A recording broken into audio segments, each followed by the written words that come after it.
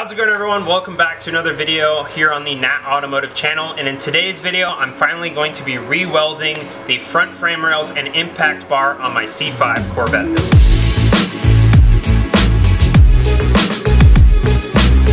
So my most recent video on the channel was a video of me dialing in the settings on my titanium welder from Harbor Freight. It was the Flux 125 welder, and I was getting the settings squared away and getting some more practice on a piece of the old front impact bar I actually cut off the car a little over 2 years ago. Now, quick backstory: when I got this car in November 2018, the plan was to turn this thing into a vet cart. So essentially rip the whole thing down, cut the frame rail and front end short so it looks better. But since then I've changed the build plan, and it's going to stay a C5 Corvette, and it's just going to be a really cool autocross build. So I'm obviously not going to be cutting the frame rail short, so I want to go back in and weld the front impact bar 100%, because I just did a quick weld that wasn't really that great with my old welder that didn't perform that well. And now that I have a better welder and I've gotten some more practice, I want to go in and weld these things up 100% on the front end of the car. While the welding muscle memory is fresh in my mind, because I literally just finished filming the previous video actually, I want to go ahead and start welding the car so I can check this off the list. So some of the clips that you're about to see are from like the previous weekend, because I was doing some things out of order. So if you see me wearing different clothes or it looks different, that's just because some of these clips were from previously, so I want to make sure I got everything in the video. But the name of the game is welding the front end of the car in. So but before that, I have to kind of prep the front end of the car to be welded, because there are some things in the way. Okay, so first order of business for getting these joints ready to be welded again is doing some prep. So I'm going to grind down some of these old welds and also prep with some sandpaper. I don't have any flap discs right now, so I'll have to go get some flap discs, but just want to prep the area so that I can get ready to weld this thing 100%.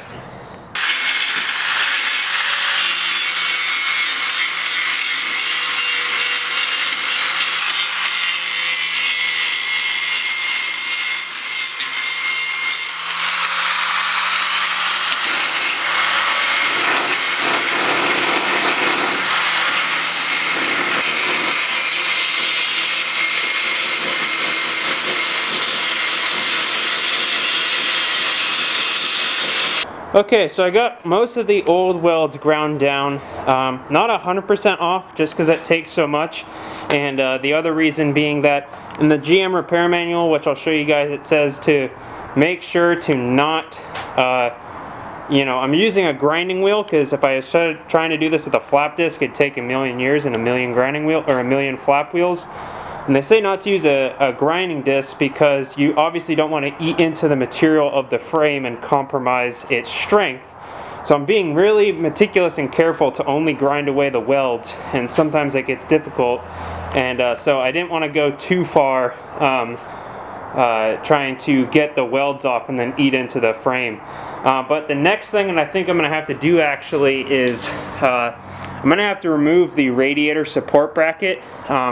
So it's the bracket that you see there on the bottom that holds the radiator and AC condenser in. Reason being is the part where it mounts to in the front, right here, is very close to the joint where the impact bar meets the frame rail. So in order to clean that spot up and obviously weld it, I'm going to have to take this off. And I was going to take this off anyways to kind of repair it and straighten it out, because in the accident, this arm right here, I don't know how well it comes across on camera, is a little bit crooked this way.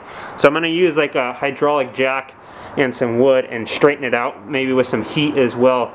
So I was going to take that off anyways. Might even throw a fresh coat of paint on it. A common point on the Corvettes on the bottom is this piece here always hits like curbs and driveways, so I might fix that up on the bottom a little bit as well. So the thing is I don't want to have to take the radiator out like 100%. So I'm thinking of building some kind of like wooden structure to go up and over, so that I can use a ratchet strap and hook the radiator and AC condenser and hang it from that in the meantime while I take the support out from the bottom. So I don't have to go through the process of removing all the lines and draining the coolant, because I still need to be able to start up the car and move it around a little bit. So I think that's going to be the best thing to do in the meantime. So I'm going to look at getting some wood down and cutting up a few pieces to make this kind of like bracket that goes over the top to hold the radiator and AC condenser, so I can take out the bottom piece.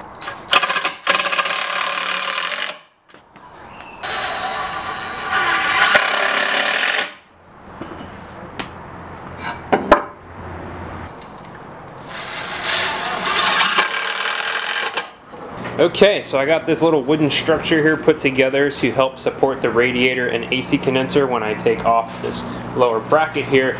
So just quickly really threw it together. Sits behind the first bolt for the hood bracket, and then it kind of presses up against the inner fender here, so it's a nice solid fit. So the next step here is I'm basically going to take two ratchet straps on either side here and loop it under the radiator and over top of this guy and get it nice and taut, and then that should allow me to then take the radiator support bracket out, and then I can start kind of prepping the areas to weld underneath as well.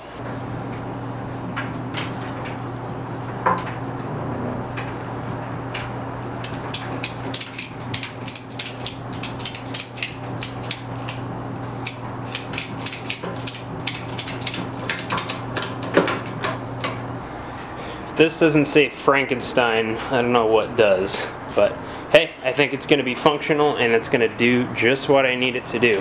So I got the ratchet straps on there. I made sure I fed it down through an area where it's not pinching on anything, and it goes around the sway bar, so that's going to be the main point where it grabs on the back side. Same thing on this side. There's the ABS module right here, so I want to make sure I didn't loop around that, and also the ratchet straps are out of the way of the fan blades. Even though I won't be driving the car, just simply moving it back and forth in the garage here. If the fans do kick on, the belt or the straps are definitely not in the way of the fans. So I ratcheted up just a little bit, so it's actually more so on this side. It's sitting out of the little seat on the bottom of the support bracket here, and on that side it's also raised up just a little bit. So theoretically, when I take the 4 bolts out for this thing, the radiator and AC condenser should not go anywhere. So we'll see how this goes.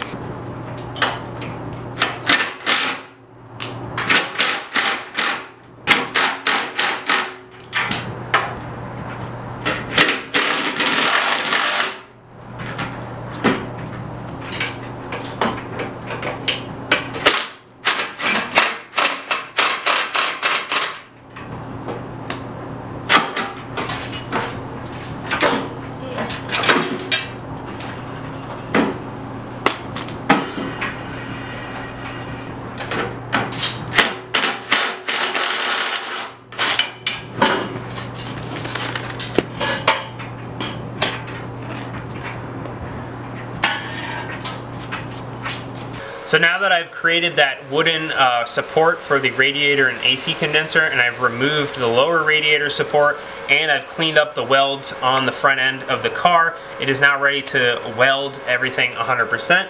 So I'm going to go ahead and get the car backed out, reposition it, and get all situated so that I can weld up the front end.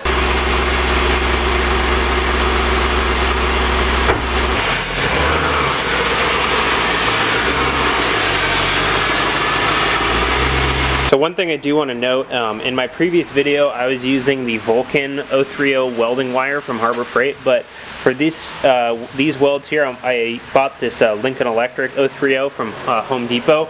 I've just heard as I was reading forums online that people like the weld results from this stuff better.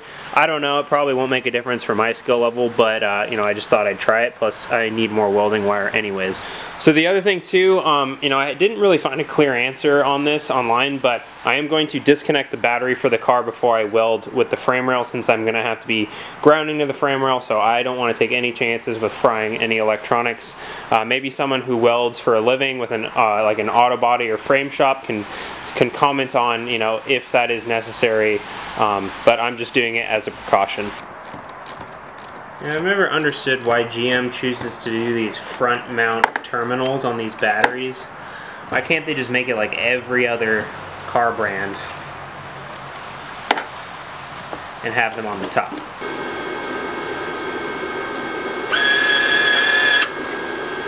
So I'm just going to give the welds one quick little clean down real quick before I go for it, and then we'll get started.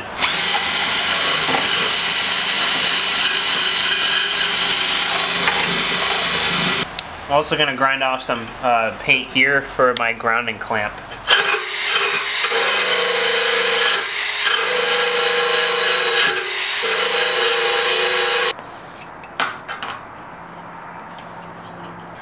Alright, so I'm going to apply a little bit of nozzle gel just to a few of the areas next to the weld that I try to want to avoid getting spatter on.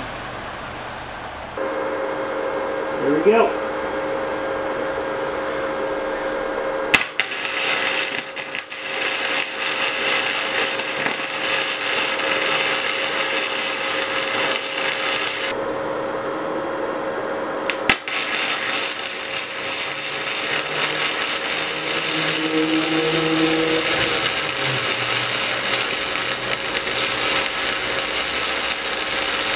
Alright, so I got the first weld all set up, not too bad, might hit it with a second pass. Got the top weld on the driver's side here pretty nicely done up, and then the next part I'm working on, I just started the bottom, is this interior weld, and let me see if I can get the light in the proper position. There, so you can see I got a little bit of a gap I need to fill, so that's going to be some interesting work with doing tacks. But man, the trickiest thing with welding, honestly, is one of the trickiest things is getting in a position and being comfortable and having a steady hand while you're in that awkward position.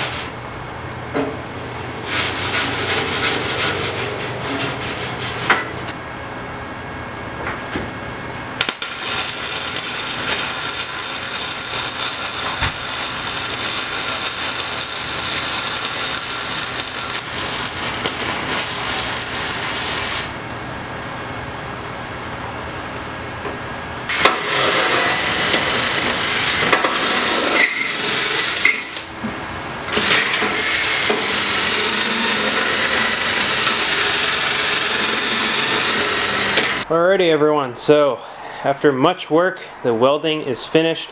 I ran into a little bit of issue with the welder in regards to the welding wire getting tangled for some reason. I don't know why, so it took me a lot of time to try and figure that out.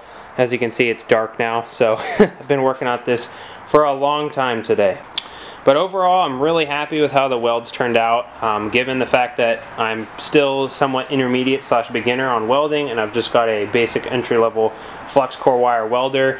I was pretty happy with how the welds A look, and B, from the appearance, how well they penetrated the metal. I mean, it's pretty thin stuff. Like I said, it's 16 gauge, so it's not going to take a lot to get a deep penetrated weld on this, but this is definitely going to be strong. And when I pulled the original impact bar off of the car, when I did the first repair, these welds look very comparable to how the ones from the Union Auto Workers on the assembly line who built this car, how those welds look. So overall, I'm pretty happy. So I'll just show you guys real quick. So I did the welds, and then I went through with the flap disc on the grinder real quick just to get some of the rough edges off. And then I also went with the wire brush on my drill to kind of smooth down the surface and get any little bits of spatter off as well.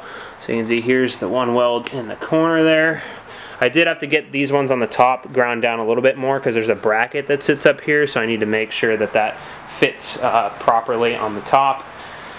Got the other, let's see, get the light in the right spot, weld there, the weld down in that corner, weld down in that corner, And then this one's hard to see because the headlight is in the way. But and then the other thing too, oh my goodness, the part that was hard was welding the bottom upside down. That was very difficult. I have a majorly kinked neck, so I'm going to need a good massage after this. But if you're a professional welder and you're welding upside down frequently, props to you, because that is very difficult. So that was tough, but I was able to get it done and pretty happy with how those welds turned out. Let's see if I can show you guys down there. So there is a piece of the old frame rail. There's like a lip that comes off when they originally put these things on. So that's what that little extra material you see there is, and the weld is just behind that. And then the one over here as well. So overall, I'm pretty stoked to get this done. This is a big step, and I was kind of dreading it just because it's a lot of work, and it's a very dirty, messy job. So metal fabrication is fun, but it's very messy and can be quite time consuming. So I think the last thing I'm going to do before I wrap up is I got a little extra cans of primer in the cupboard. I'm just going to throw some just rough, real quick primer on the car to protect the bare metal. I mean, the car sits in the garage here, so it's not like it's sitting out in the rain like it's raining right now, but I just want to protect this metal from any bit of oxidation or rusting of any kind. So I found this old can of filler primer I'm just going to use to hit the bare metal spots to keep those protected in the meantime before I, in the long run, as the end product for this front end, cover everything in the matte black factory paint.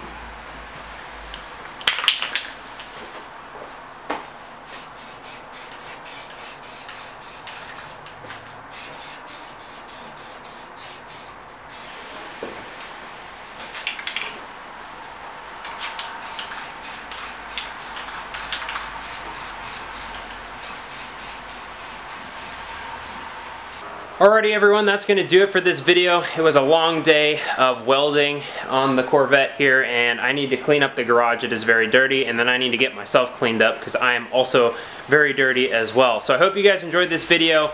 If you haven't already, definitely subscribe for more content to come, because we are in the thick of this Corvette build. So it's a lot of fun and a lot of cool videos and content to come. Plus, the first fun mod for the Corvette has come in, so we'll be unboxing that in a future video here really soon. So thanks again guys for watching, and other than that, I will see you in the next one.